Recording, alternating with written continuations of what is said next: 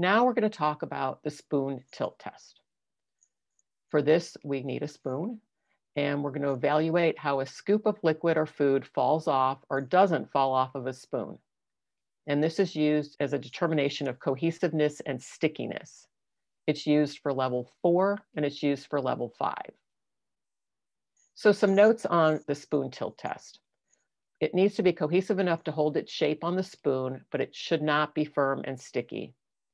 A full spoonful must plop off the spoon if the spoon is tilted or turned sideways. A very gentle flick using only fingers and wrists, but not the arm, may be necessary to dislodge the sample from the spoon, but the sample should slide off easily with very little food left on the spoon. A thin film remaining on the spoon is acceptable, and you should be able to see the spoon through the thin film. The sample may spread very slightly on a plate. Now let's go back and talk a little bit about this gentle flick. So many people around the world are training their employees to hold their elbow firm with their other hand of their other arm.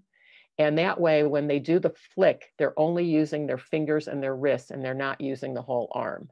So that's one way you can train your employees. And now we're going to watch a video, and you're going to see how this is done.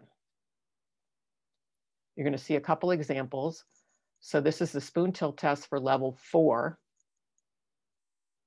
And this one, look at that, that falls off the spoon. So that passes.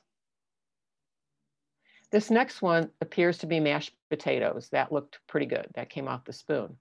But look at this, too sticky. It's not coming off the spoon.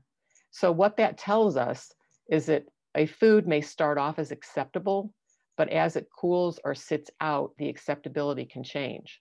So it's really important that anyone assisting with feeding be aware of these potential changes and know how to spot the signs. And when appropriate, they may need to recheck the food.